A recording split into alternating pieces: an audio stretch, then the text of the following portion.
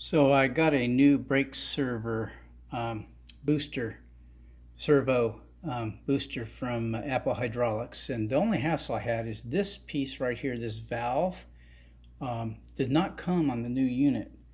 And so getting this out, I've got it out already, getting this out was a real pain. The way I ended up doing it, I was afraid I was going to break it. It was trying to pry it out of there.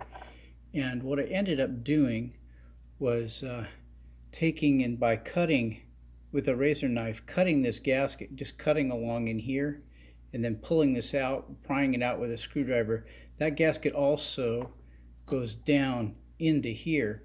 But once I got it cut from around the outer lip, it loosened up a little bit, and then I took three really wide bladed screwdrivers and slowly pried this out. If you take just one screwdriver, you're going to break it. But the reason I really wanted to do this video, other than to get that out, is the other reason is I wanted to talk about, and I might do this in another video, this adjustment. The Haynes manual has a specification for this screw. You got to screw the screw in and out to set it properly, and you do it while the engine's running. And I think it's supposed to be 0.010 of an inch lower than flush with this. I'll do that later, but I wanted to just do a video showing, does the brake fluid really disappear into this thing? Well, I think it does.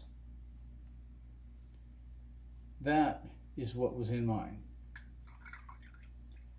Yuck.